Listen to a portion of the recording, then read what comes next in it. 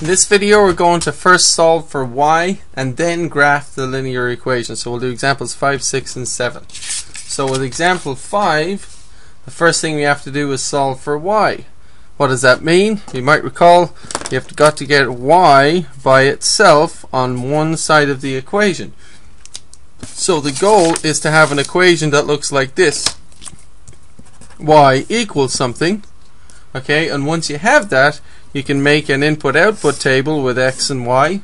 You can plug in values for x, and you can calculate values for y, and then you can plot it on the graph and draw a line through it. So the first step is to solve for y. So press pause and solve for y in this equation. Okay, I hope you pressed pause and tried it. I'm going to do it now. So to solve for y, we look at what's going on in the equation.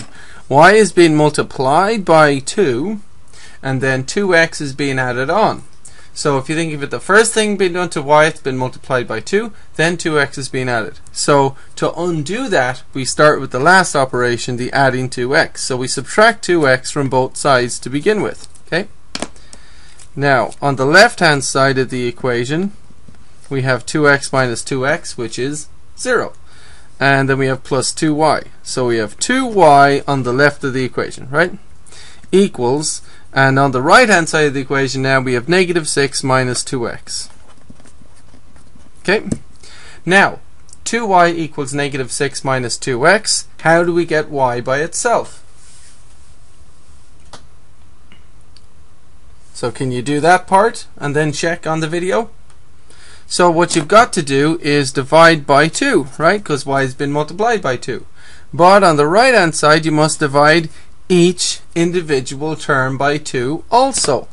And you will get y equals negative 6 over 2, negative 3, and negative 2x over 2 is minus 1x or minus x. Same thing, minus 1x, let's say, right? Now, why did we have to divide everything by 2? I'll just remind you of that.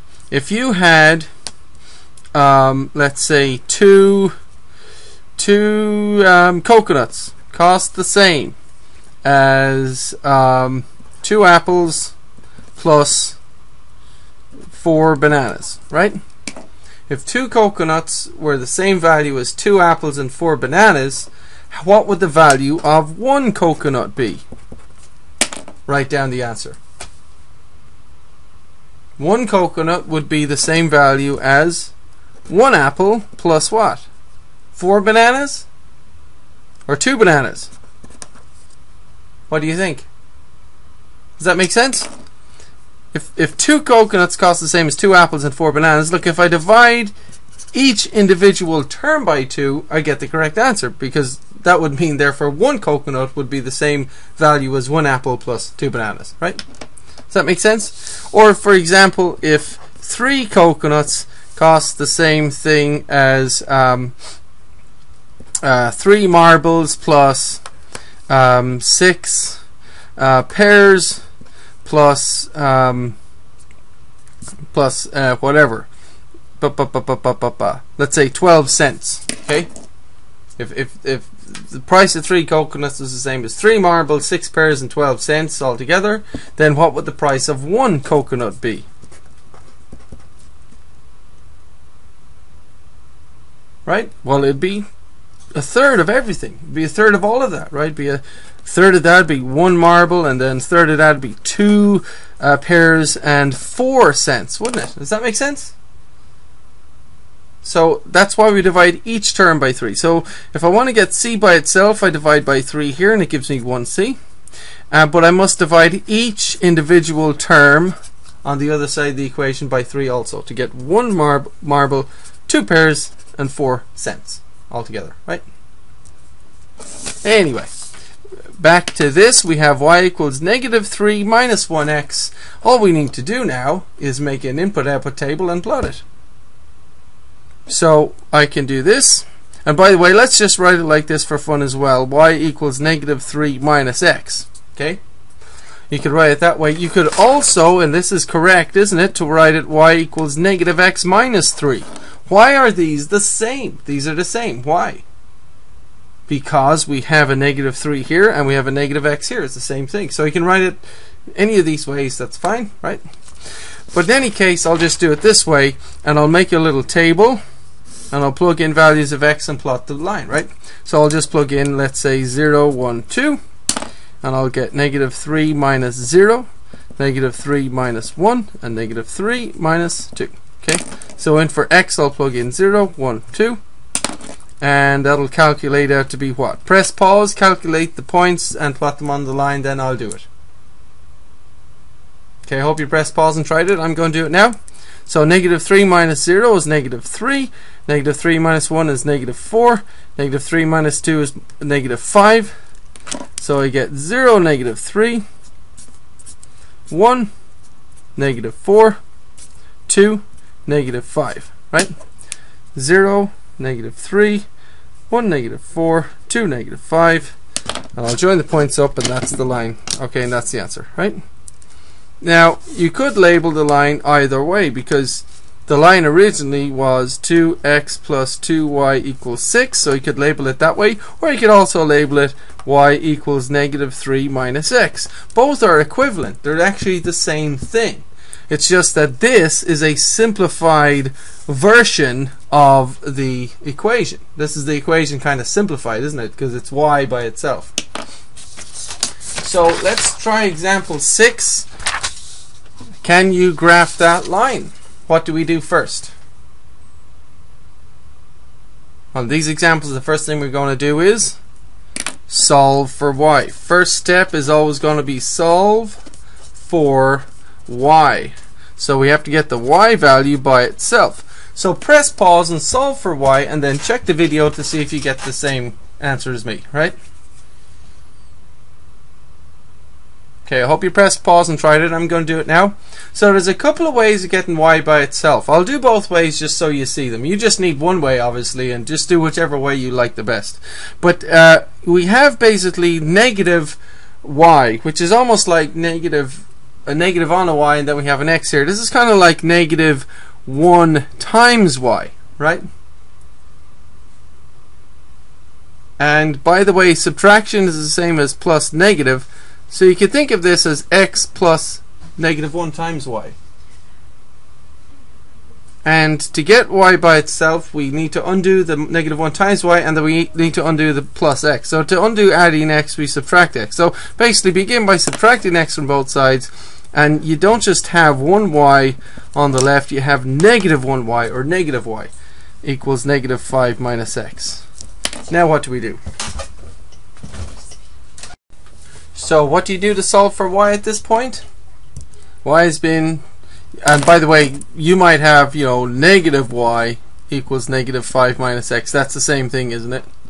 So what you got to think is y is being multiplied by negative 1. Okay? So to get y by itself, we divide by negative 1. And divide each individual term by negative 1 in the entire equation. So negative 1y over negative 1 gives positive 1y, or positive y. And negative 5 over negative 1, what does that make? Negative over negative gives you a positive 5, right? And negative x over negative 1, what does that give? Well, that's like negative 1x over negative 1, isn't it? And negative over negative is positive. So positive 1x, or positive x, right?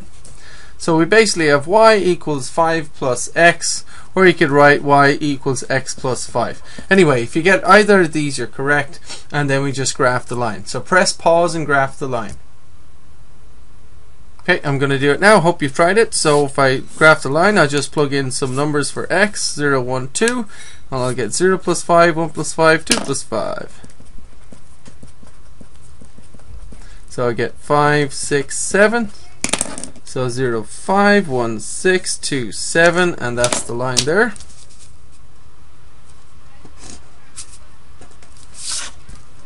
And it's y equals x plus 5. Okay. So one last example. Oh, by the way, before I leave this, I just want to show you that other way of solving it. So we started with x minus y equals negative 5. Now to get y on its own, we could also add y to both sides. Have you ever seen that? and negative y plus y is 0, so on the left we have x, and on the right hand side of the equation we have negative 5 plus y, or y minus 5, whatever. And then we add 5 to both sides, and we get x plus 5 equals y, which of course is y equals x plus 5. Same thing, right? Same thing as here, y equals x plus 5, right? So last example, example 7. So this example, example 7, 4x minus 3y equals 6. First step is solve for y. Press pause and solve that equation for y.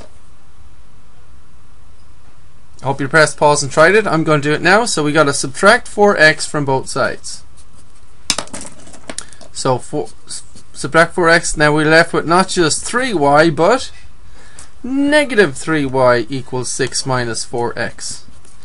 And to get y on its own, we need to divide by negative 3. Divide each term by negative 3. Negative over negative. Positive 3 over 3 is 1, so it's like 1y, or y equals. Positive over negative is negative. 6 over 3 is 2. Negative over negative makes positive, and it's 4x over 3, or 4 over 3 times x. Okay, so now we have an equation with a fraction, and we've got to solve that. Now, just so you know, there's another way of doing this.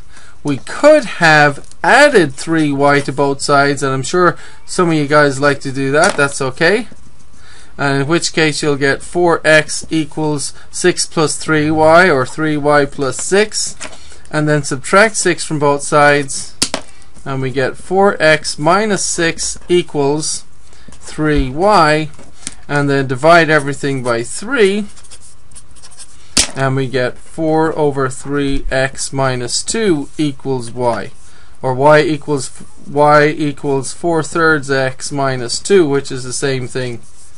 So this case we started by adding 3y, in the other case we started by subtracting 4x. But because we divide by a negative 3, we didn't make a mistake, then of course we get the same answer. Negative 2 plus 4/3 x, or 4/3 x minus 2, same thing, right? So I guess you could write it like that because we're kind of used to doing it like that. 4/3 x minus 2. Well, it doesn't really matter. So press pause and graph this one. Press pause and do it, then I'll do it.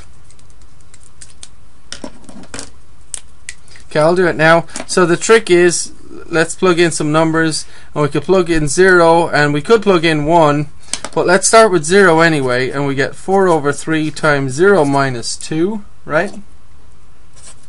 Which is of course just 0 minus 2, which is negative 2. And I could plug in 1, but that has me dealing with fractions again. So I might want to plug in a multiple of 3, because look, I have a 3, whoops, I have a 3 on the bottom of the fraction there, right? So I'm going to plug in, let's say 3, and maybe even 6, just for fun, okay? So if I plug in 3, I'll get 4/3 times 3 minus 2, and 4 over 3 times 3 over 1 gives me 12 over 3, or the 3's cross cancel and I get 4, whichever way you want to see it. That's 4 minus 2 when you calculate it out, which gives me 2. And or I could have 4 over 3 times 6 minus 2, which is 24 over 3.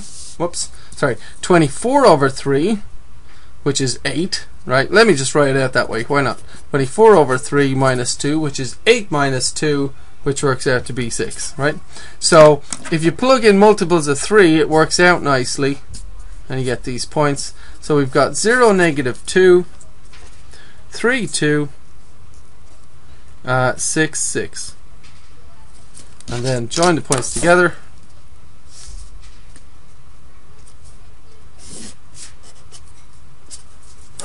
And that is y equals 4 over 3 x minus 2, right?